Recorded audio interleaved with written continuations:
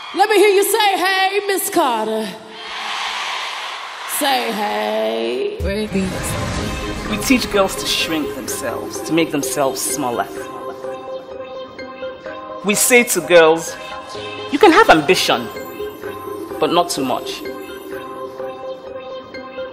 You should aim to be successful, but not too successful. Otherwise, you will threaten the man. Because I am female, I'm expected to aspire to marriage. I'm expected to make my life choices, always keeping in mind that marriage is the most important. Now, marriage can be a source of joy and love and mutual support. But why do we teach girls to aspire to marriage and we don't teach boys the same? We raise girls to see each other as competitors, not for jobs or for accomplishments, but for the attention of men.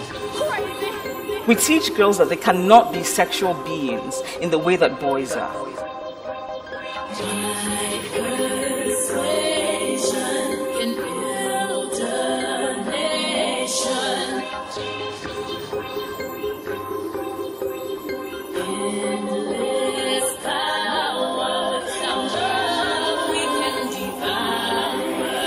Feminist, a person who believes in the social, political, and economic equality of the sexes.